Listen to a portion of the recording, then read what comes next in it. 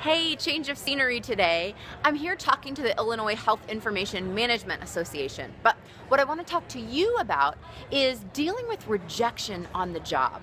We've all been there. Maybe we didn't get a promotion that we wanted or didn't get included on a project that we thought we would get included on. Rejection on the job feels painful, and then it makes us feel like we're not doing our jobs very well, and we start to underperform at work if we don't deal with the situation swiftly. Turns out, research shows that there's one technique that works great for helping us deal with on-the-job rejection, and that is distraction.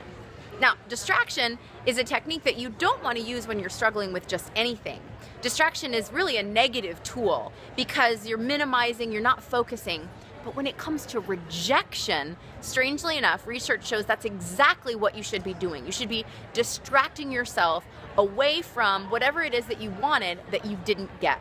Now, if you want to distract yourself, maybe you get involved in a different project, ask to be put on a different team.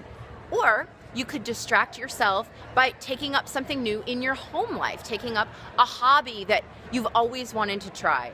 Whatever it is, distracting yourself away from whatever you were rejected from is actually a great tool that helps you rebuild your personal power, feel strong and successful again, and gets you right back on track so that you can continue to succeed in your professional life.